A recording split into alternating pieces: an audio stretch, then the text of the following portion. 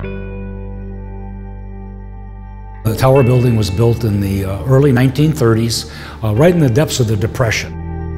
When this building was built, it signified the transition of Elgin from a rural town to a city. And that's why it was so important that we preserve this building. This is the capstone. This is the end of our downtown redevelopment that took almost 20 years and at a cost of $50 million. There are several key factors in doing a building like this. This building involves historic tax credits, federal and state, and so there's significant things that you have to do to the building to bring it back to its original character.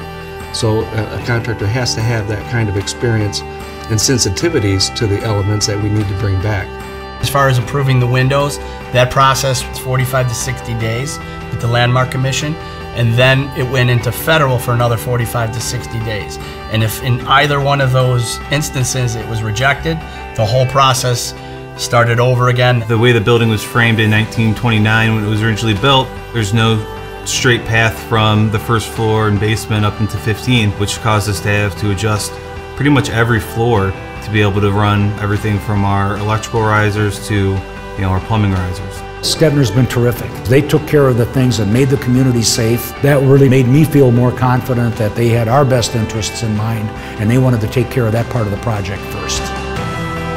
Now that we're this far along in the building, we have people calling us, wanting us to renovate similar buildings. We'll immediately get in touch with Skender and have that conversation as we get calls from other communities that know what we did here. The people that had the fingers in the pie every day was Skender Construction. They were the ones that actually took my design and Bill's concept and the city's funding and the historic tax credits requirements and literally put that puzzle together back into this living being again. The heart of this city is beating again because of that team group. I've worked with a lot of contractors. I don't know any of them that have devoted this much blood, sweat, and tears into one project. I think that Skender did an excellent job.